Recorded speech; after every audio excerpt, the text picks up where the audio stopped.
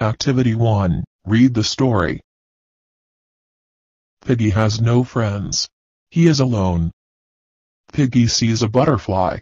"Hello, butterfly. I want to fly like you," says Piggy. "It is easy.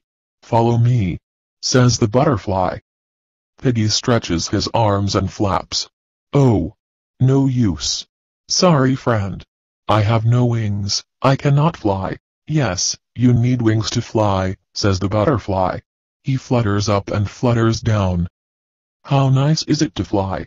I want to fly, anyway," said Piggy, looking around. He finds some palm leaves near him.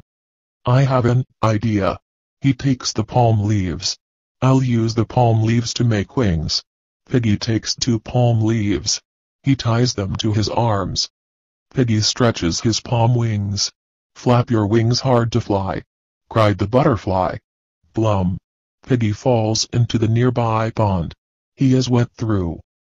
Now, Piggy is in the pond. There is nobody to save him. What will Piggy's thoughts be?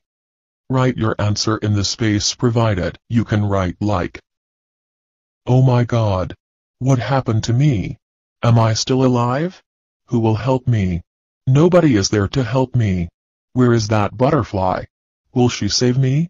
What a fool I am! I cannot fly, because I am so fat." Butterfly meets the father pig. The butterfly is in Piggy's house. Why is she here? Imagine what happens next. Write the events of the story. You can write like, "Butterfly met the father pig. She said, 'Our Piggy wants to fly.' He tied the palm leaves to his arms and tried to fly. Unfortunately he fell in the pond. Now he is in danger. Let's save him." Where is he? Father Pig rushed to the pond. Butterfly also followed him. They reached near the pond and saved Piggy. What are they talking? Father Pig reaches near the pond. What will be the conversation between Father Pig and Piggy? Father Pig: "Piggy, my son, what happened to you?" "Father, I tried to fly, and fell into the pond." "Nowadays you are so naughty." "That butterfly told me that it is very easy to fly." "Are you okay now?" "I'm okay." "I will help you to come out." "Thank you, Father."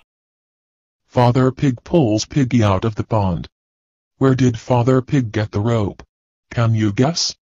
Guess what happens at the end of the story and write it down. Father Pig was worried as he did not know how to save the piggy.